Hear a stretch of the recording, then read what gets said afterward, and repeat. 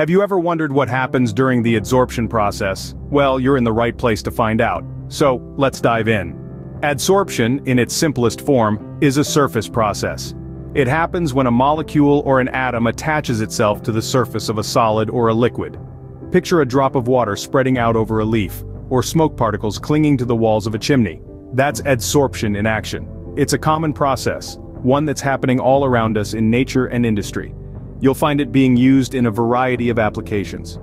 Think of water purification systems where impurities are captured, or air conditioning units where humidity is controlled. It's even a crucial part of many chemical reactions. Now that you understand what adsorption is, let's delve into what happens during this process, specifically looking at the enthalpy change. Have you heard about the term enthalpy change? It sounds complex, but it's quite simple when you break it down. Enthalpy change or heat change is essentially the amount of heat absorbed or released during a chemical reaction while maintaining constant pressure. Let's put this into perspective with a simple analogy. Think about sitting around a campfire. You can feel the warmth of the fire on your skin, right? That's because the fire is releasing heat during the combustion process. This is an example of an exothermic reaction, where heat is released. Now imagine you're holding an ice cube. As it melts in your hand, you feel a chill. Why? Because the ice is absorbing heat from your hand to melt, which is an example of an endothermic reaction, where heat is absorbed. So, in adsorption, the enthalpy change is the heat absorbed or released when a molecule or atom attaches itself to a surface.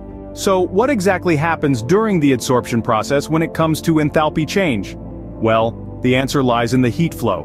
During adsorption, the system can either release or absorb heat. This is dependent on whether the process is exothermic or endothermic. Imagine a teapot on a stove. When you heat it, the water inside absorbs the heat and boils, right? That's an endothermic process, and the system's enthalpy increases. Now think about a glow stick.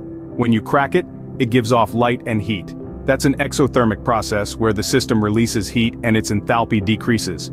So, in the context of adsorption, if the process is exothermic, heat is released and the system's enthalpy decreases. On the flip side, if it's an endothermic process, the system absorbs heat and its enthalpy increases. So the direction of enthalpy change in adsorption tells us whether the process is exothermic or endothermic.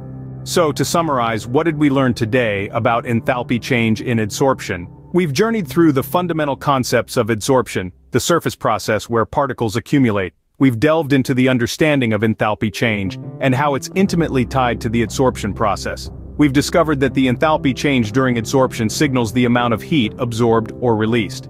This thermal shift is our clue to whether the process is exothermic, releasing heat, or endothermic, absorbing heat. This knowledge isn't just theoretical, it's vital for many scientific and industrial applications. From water filters to air conditioners, the principles of adsorption and enthalpy change are hard at work making our everyday life more comfortable and safe. Remember, understanding these concepts is crucial in many scientific and industrial applications. So next time when you see a water filter or an air conditioner, think about the adsorption process and the enthalpy change.